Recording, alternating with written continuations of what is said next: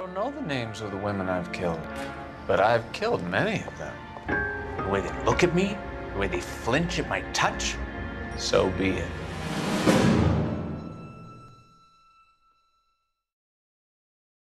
Hello everyone, and welcome back to LandfishGTV. I'm your host Batman, and today I'm going to be giving you a review of L.A Noire. L.A Noire is developed by Rockstar Games, the people who brought us to the Grand Theft Auto series and last year's hit Red Dead Redemption. Both of these were just spectacular games, so when I saw this game was coming out, I already knew it had to be good. But what seriously had me so intrigued by the game was the trailers that they were putting out. I was just almost pissing myself seeing the way that the characters talk to each other. It just seems so realistic, especially for some in-game footage. Yet, over time, I began to see how the game was actually going to be played out. Not only do you play as a cop this go around, you actually get to solve cases, find clues, evidence, interrogate people, all with an open-ended case. Never before have I seen a game that was all revolved around this, so I wondered if this game would either be a whole lot of fun or just really boring. Well, when the game finally came out a few weeks ago, I went and bought it within the first couple of days of release and got it for the Xbox 360. And holy dear Lord Jesus, people, the 360 version of the game is 3 whopping discs. Yet, from my understanding, the PlayStation 3 version of the game only has 1 disc. So anyway, why 3 discs? Well, I think what took up so much of the space was probably the billion cutscenes throughout the game, but probably more so with the facial motion capture that they use. I don't know if you've seen how they do this stuff, but it's pretty amazing, and it's got to take a whole lot of memory. So the guys' names that I've been seeing doing the repairs on the heaters, they're fully licensed and accredited. So I pop in the first disc to see exactly how the game plays out. You first start off as a regular cop named Cole Phelps, a Marine war hero from World War II, who lives in the city of Los Angeles in the late 1940s trying to make a living. So you're just playing as this regular cop now, but as the story progresses you get promoted to other types of cases. The patrol desk, where you start out, is just a tutorial in a way. Almost the entire time they hold your hand telling you where to go, what button to press, blah blah blah, and so far it's just impossible to even fail these missions. However, this does seem to make it easy to understand just how the game is going to work, because once you're off the patrol desk, you're on your own. Then you get to go to like the traffic desk, homicide, vice, and even arson. Each case is very, very unique, and some of them can even play off of each other. When a case starts off, you travel with your partner from the police station to the crime scene. Oh, and by the way, this is almost the entire city of Los Angeles. This map is absolutely gigantic. The game is free roam just like you see in GTA and Red Dead, so you can do what you want when you want. Well, almost, but I'll get into that later. When you go into the crime scene, evidence is laid around the place, and the way the game tells you when clues are around you, you hear an eerie type of music playing, and it will end once you've investigated all the clues. And the way you find individual clues is that you hear a chime, and your controller will vibrate, telling you that you're right on top of the clue. Sub-evidence will lead you closer to solving the case, using it against other suspects to tell whether they're lying, or it might not even mean anything at all.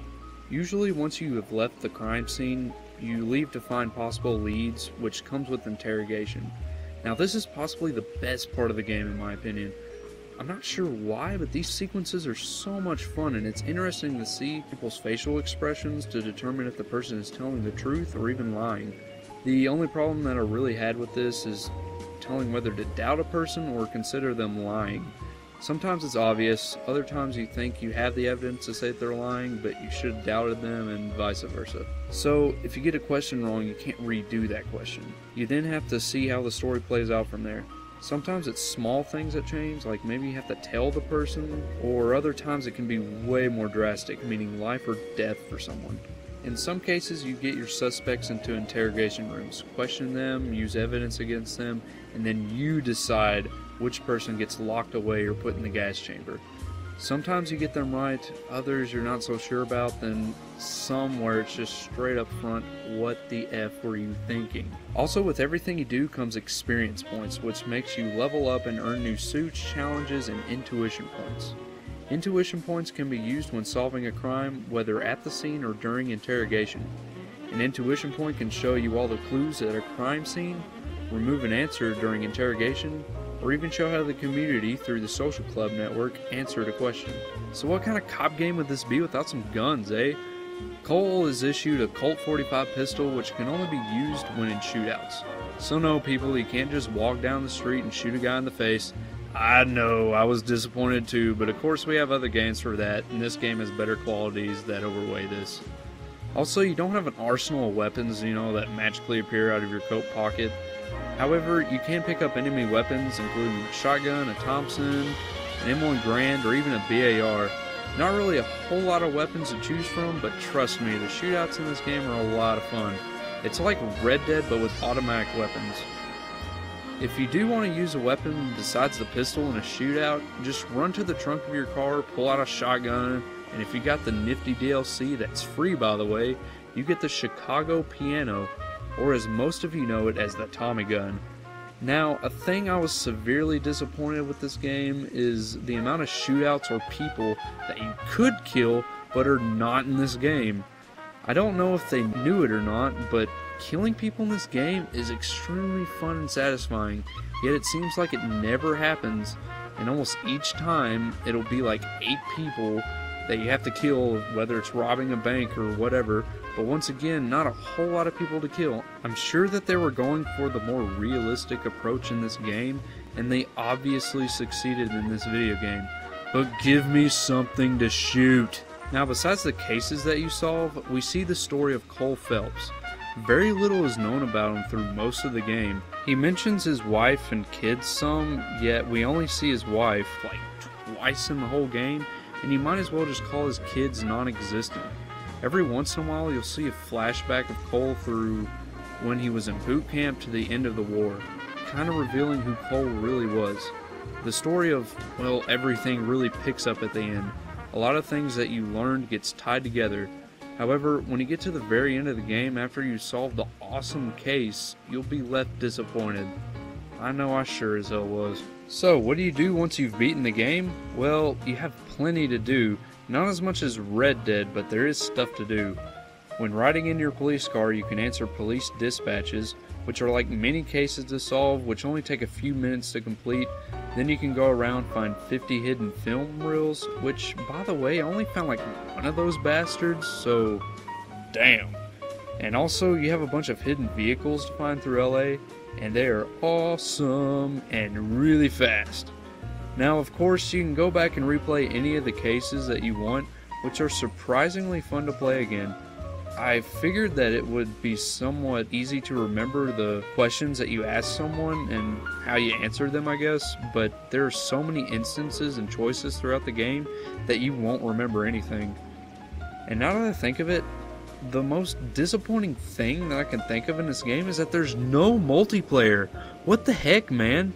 We have this giant city of LA and no multiplayer?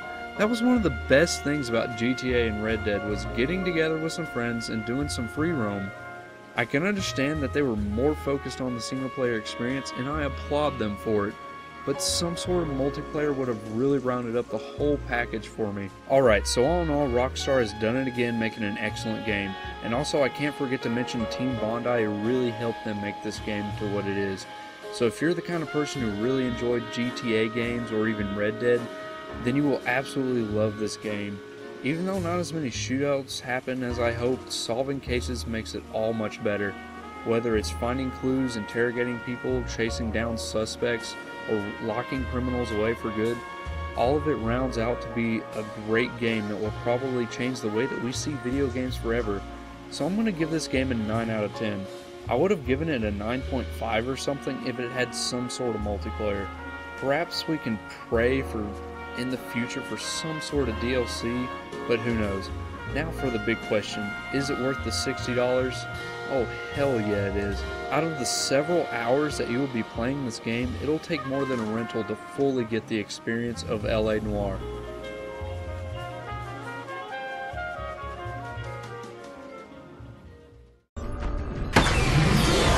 Gentlemen, lock and load. Like what you saw? Want to see more? Go to LandfishGTV for commentary, news, More. Yes. More.